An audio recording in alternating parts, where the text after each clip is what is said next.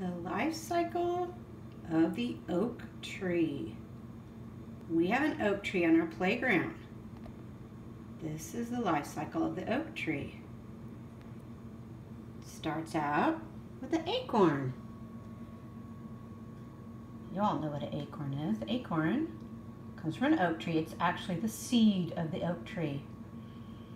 Once it falls to the ground, you can see the testa begins to open. The testa is the hard coating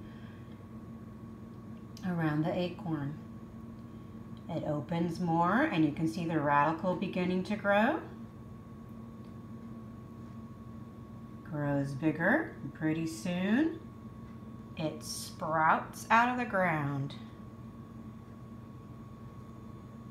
This is called a seedling. I pulled several seedlings for you to see. They're all in different stages. Some are bigger and some are smaller. You can see the radicle growing bigger and you can still see the acorn attached. Look at this one. This one's really cool. This one actually has 2 seedlings growing from one seed. Isn't that cool? The life cycle of the oak tree.